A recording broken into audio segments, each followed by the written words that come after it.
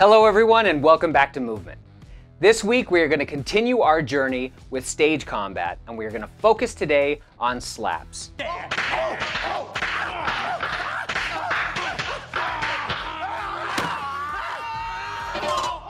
Slaps are really useful in stories and slaps can happen to help punctuate a moment.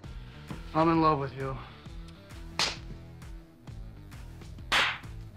Snap out of it! Help make it more dramatic.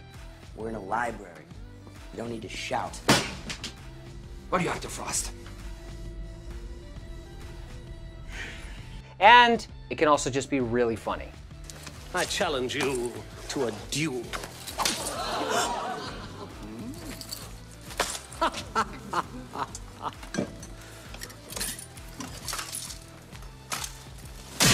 I accept. But in order to slap someone safely, again, we are going to introduce the predator and prey concept. And what your job today is to make sure you are going slow, you are precise, and you are being safe. But let's get started, huh? The first thing that I want you to do is with your partner or frame yourself up in a frame. And then I want you to draw a protective box around the person. If it's you, since it's just you, draw a protective box around you. If this was your partner, you would be drawing a protective box around them. And I want you to think of this box or this rectangle as a force field. You are never going to cross it. You are never going to hurt your partner. But it also is going to give you a visual picture to work off of. Because every slap tells a different story. But remember as well that your movement in stage combat has more in common with dance than it does with anything else. So when you're slapping somebody, what you're going to do is dissect the box. So we first draw out our box, and then our slaps are going to dissect those corners. So if I'm slapping somebody here, I'm going to raise my arm, and that tells my partner that I am going to be slapping you on this diagonal.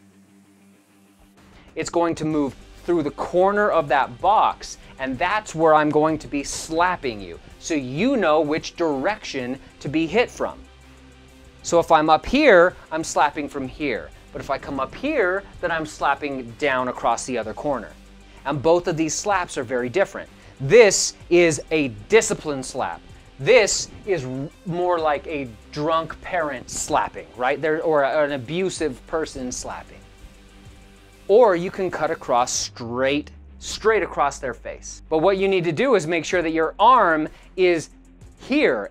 I am swiping directly across your face. And the Three Stooges use this all the time, but it's used in movies a lot as well. But what you're doing is you're signaling to your partner, this is where I'm coming across your face. Boom! I don't have to tell you, you already know. So if I'm here, I'm swiping across your face. If I'm here, I'm swiping down and across your face, or down and across your face. But if I'm down here, then I'm smacking up, and I'm hitting up through that corner of the box, or up through that corner of the box. And these are backhands. These are going to be way, way, way more violent. So every one of these slaps tells a different story and dissects that box at a different point, and that point tells the story. The more precise your move, the straighter and cleaner your lines, the cleaner your story. Always. Now your job as the aggressor is to stand and put your arm out and make sure you are at least 6 inches away from your partner's face. You can even be a foot away and your audience won't notice. But what you're going to do is you draw out the box, you double check your measurements, you make sure your feet don't move, because 6 inches may be perfect, but if I'm stepping into you, then I'm gonna smack my partner in the face and that trust is broken. So what you're going to do is check the 6 inches with them, and then I want you to Make eye contact. That's you loading the gun. Make eye contact with your partner. Are you ready? Then you cock the gun, or you get your arm into position, and then you fire the gun.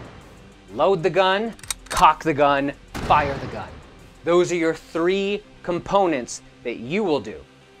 And what you can also do is add in, once you've gotten it fluid and your partner is able to trace and track the trajectory of your arm, dissecting that box. Okay, so I'm getting your timing down and I'm understanding where you are hitting me and what angle.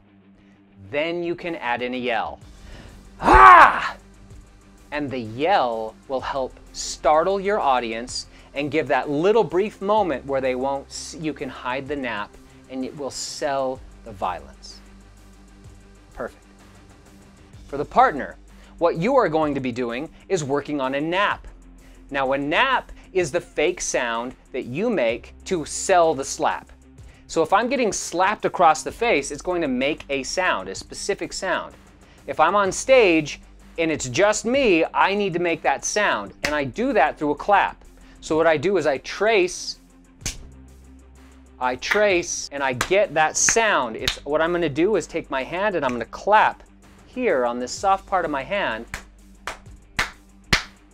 and I'm gonna find it to where I can get that sound just right every single time. Then what I'm going to do is follow the hand, and I will clap and nap. The clap sound should happen when my partner's hand is crossing my face. Right then, boom, that's when it happens. That's when the nap happens. And what I'm doing is, yes, the audience is going to see a clap if you just keep a clap. But what you are going to do is, when the nap happens, you clap, and then this hand drops, and this hand comes to your face to touch your face. So the nap is hidden in that way. So when you are getting slapped, boom, ah, and you will add in a hiss, right? Like a, because it stings to get slapped. So when you get hit, boom, your hands are here, boom, and then this hand drops and dies, and this hand comes up and sells it.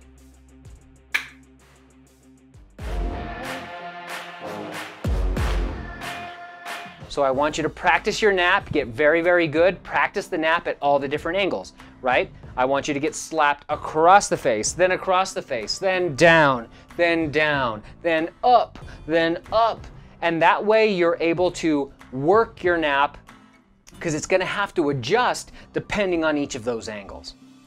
Practice each of those, and then see if you can upload a video of you slapping yourself, or you can bring in a partner, a parent, somebody in your house to practice this with you, and you can upload a recording of that. Make sure you don't slap somebody. Again, this is all about safety. Your job is to keep your partner safe. If you aren't doing that, then you cannot do stage combat. You're not safe to work with.